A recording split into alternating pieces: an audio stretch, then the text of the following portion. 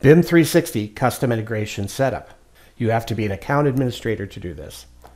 In the hub, you'd like to have the custom integration done on the account administration page. Here under settings, right here on the left-hand side, add custom integration. You want to leave both of these checked. You want to invite the developer. You type in here support at Ideate Software.com. Hit the send button.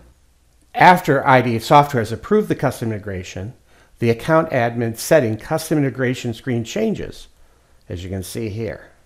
You will need to click approve. And there you will see that you have been approved.